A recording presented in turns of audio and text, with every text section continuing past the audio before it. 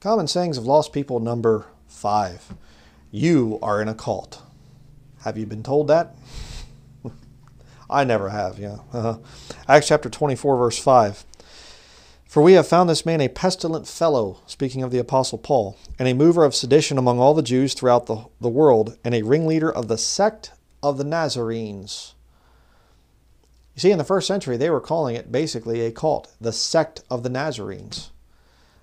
Funny, okay? They were, Jesus was a Nazarene, and they were saying, you're a ringleader. Paul is a ringleader of the sect of the Nazarenes. So even back then, when it was still fresh in most people's mind, you had people that actually saw Jesus die on the cross, and they're saying, oh, you're just in that cult thing. All these eyewitnesses, over 500 eyewitnesses to Jesus, rising from the dead and going and speaking to people and whatever else. Old Testament saints coming up with him and, appearing unto many and things. And there's still people saying, oh, that's that cult over there. Incredible. Acts chapter 28, verse 21 and 22. And they said unto him, we neither have received letters out of Judea concerning thee, neither any of the brethren that came showed or spake any harm of thee. But we desire to hear of thee what thou thinkest. For as concerning this sect, we know that everywhere it is spoken against. So another group of Jews, unrelated to the first group there from Acts chapter 24, another group of Jews is saying, oh, you're that part of that sect. 1 Corinthians 1:9, God is faithful, by whom ye were called unto the fellowship of his Son, Jesus Christ, our Lord. Now I beseech you, brethren, by the name of our Lord Jesus Christ, that ye all speak the same thing, and that there be no divisions among you, but that ye be perfectly joined together in the same mind and in the same judgment. You say, well, that's cultic. That's cultic. Well, you can call it that, but the fact of the matter is, God is the head of it, not some man. Paul was not a ringleader of the sect of the Nazarenes. Right? He was just an apostle, servant of the Lord Jesus Christ. He wasn't the head of it. Jesus Christ was.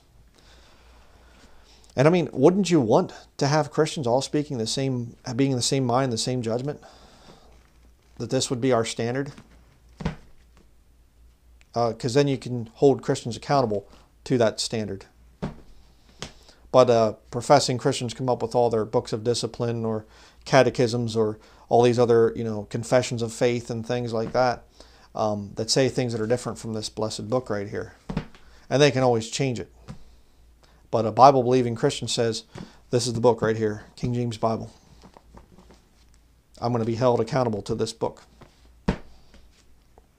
1 Corinthians 1:11. For it hath been declared unto me of you, my brethren, by them which are of the house of Chloe, that there are contentions among you. Now this I say, that every one of you saith, I am of Paul, and I of Apollos, and I of Cephas, and I of Christ. Is Christ divided? Was Paul crucified for you? Or were you baptized in the name of Paul? Paul's giving them a hard time because they're trying to go into this denominationalism type of stuff where they're saying, I'm a Wesleyan Methodist, I'm a Lutheran, I'm a Mennonite, I'm a whatever. But the first century edition of it. I'm of Paul. I'm of Apollos. I'm of Cephas. Another name for Peter there. I'm of Christ. No, Jesus Christ is the head of the church. So if you want to take that and say, well, that makes us in a cult or whatever else, you're in some kind of a cult or whatever. Okay, whatever. 1 Timothy chapter 2, verse 5 and 6.